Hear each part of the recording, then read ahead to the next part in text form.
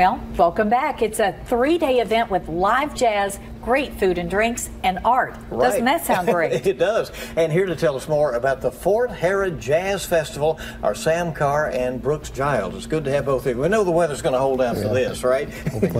Weather will not be a factor, but man, a lot of fun that will be going on. Tell us more about what people can expect. Well, again, thanks for having us. It's a 3-day event just down the road in historic Harrodsburg at Old Fort Harrod State Park. It's 3 days of live jazz. We kick it off Friday evening. We go all day Saturday and Sunday afternoon. We've got Kentucky Artisan Expo with arts and crafts on Saturday. Except award-winning barbecue food vendors, and this is all free. The festival's free. There's no admission.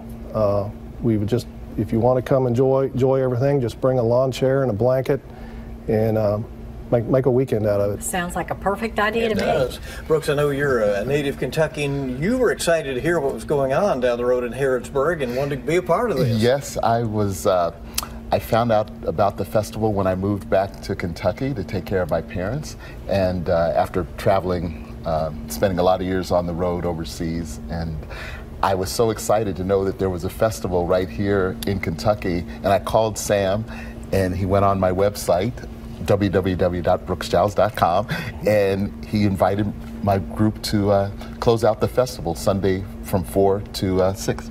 You're closing it out. You're starting it. So tell us more about the performers.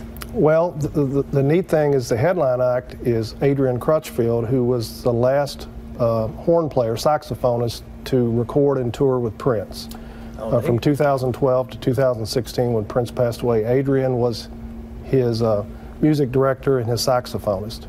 And he's played with Lionel Richie, Bette Midler, international jazz musician, and he reached out to us. So he's the headline act on Saturday evening, taking the stage around 8:30. That sounds fun. You obviously are there in the historic site of Old Fort Harrod, which is an additional attraction to being there. It's a great venue. Lots of shade trees. We have some picnic tables, which will probably go pretty quick. Lots of lawn, just to bring a lawn chair and a blanket. It's a fantastic venue for this festival. Brooks, it has to be exciting to you as you come back to this area and see how vibrant the arts community is. It's changed so much. I remember coming to Lexington as a child and to Louisville to see concerts. My parents were great troopers. I mean, they would have to sit through a lot of loud rock concerts. Well, but it's wonderful to see what's going on in our small towns now, including it's incredible. The first community in Kentucky, right? Yes. Well, it'll be a great weekend of music. We appreciate it. Thank you all. All right. Thank you.